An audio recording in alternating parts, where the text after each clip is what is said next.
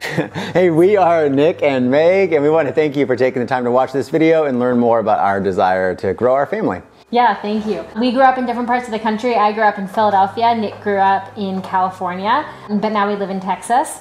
And we've been married for about 10 years, just celebrating our 10-year wedding anniversary.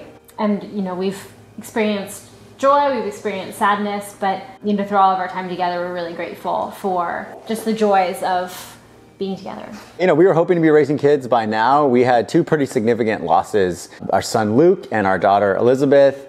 We know the love that parents have for their child and how real that is. But we now know and believe that God's plan for us involved raising kids through adoption.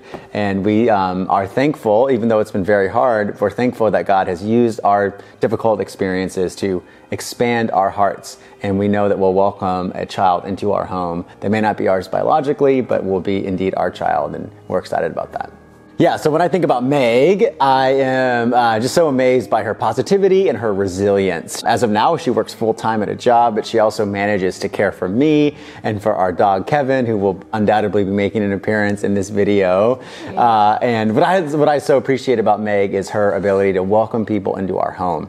We're very involved in our church, and we have friends over all the time. A lot of those friends have kids, and Meg's willingness and eagerness to care for kids who are not her own is on display almost every weekend. I think she's going to be an amazing mom, and I'm so grateful for her to be able to have the opportunity to love and care for her own child. Nick brings a lot of fun and adventure to our life. He spends a lot of time with our friends' kids, who always consider him to be a lot of fun and laugh at all of his jokes. Nick is also a great mountain biker and full of adventure, always suggesting new things for us to do. Nick also is a pastor, and so church is a really big part of our life, and it brings a lot of kind of community and people together, and people always respect Nick. They love Nick. They love the things that he brings when we're in groups together. When we lived in Kansas City, before we lived in Texas, he actually started an after-school club for about 50 kids, and he played basketball with them, and he joked around with them, and they were always looking forward to hanging out with him. And I know that he'll show that same level of care to our own child. I think he's going to be a great dad. I think he's going to be a fun dad. I'm sure we're going to have some interesting trips, interesting things to do, and adventures that I know we're both really looking forward to. Yeah, another one of the reasons why we're so eager to grow our family is because of the families that we came from. I have loving parents, you have loving parents, we have siblings, we have nieces and nephews, future cousins, and we both come from parents who love God and are strong in their faith and are going to be so eager and willing to accept the child that we have and bring them into our respective families. Because we don't currently live near any of our immediate family, we spend a lot of time with our friend family.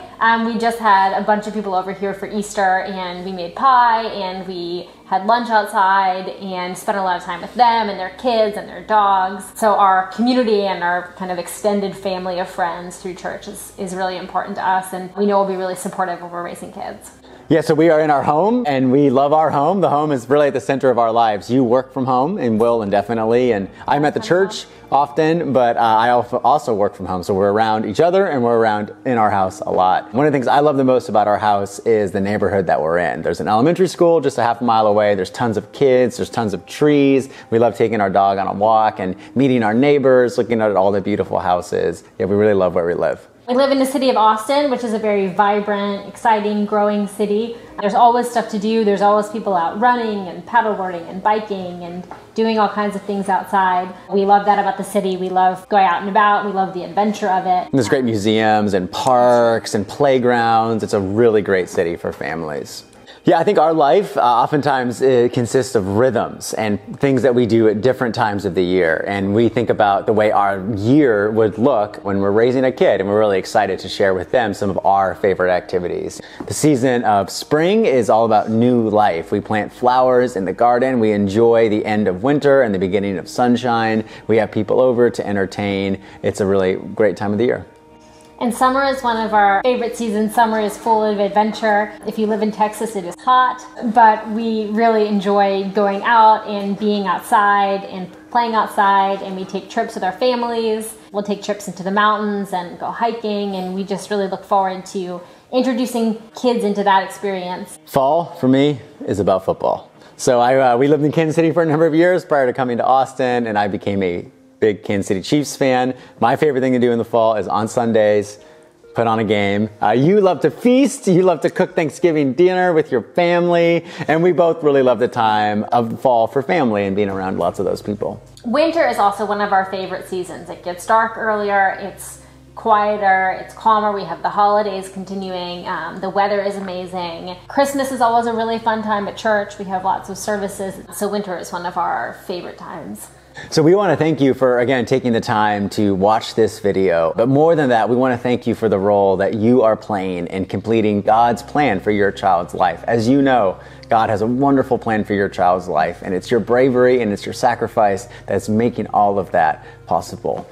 And we promise to do everything in our power to make your child happy, to love them unconditionally, to give them opportunities to succeed, to pray for them, and to create a home where they become the person that God created them to be.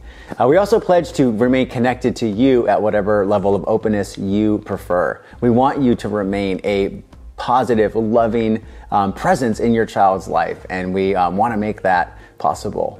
We also want to let you know that we are praying for you and we are praying for your child. And one of the Bible verses that has meant a lot to us through this process is 1 John chapter 3, verse 1. See what love God has lavished on us, that we would be called children of God. And so with that, thank you again for watching this video. You are a child of God and we are praying for you. Thank you.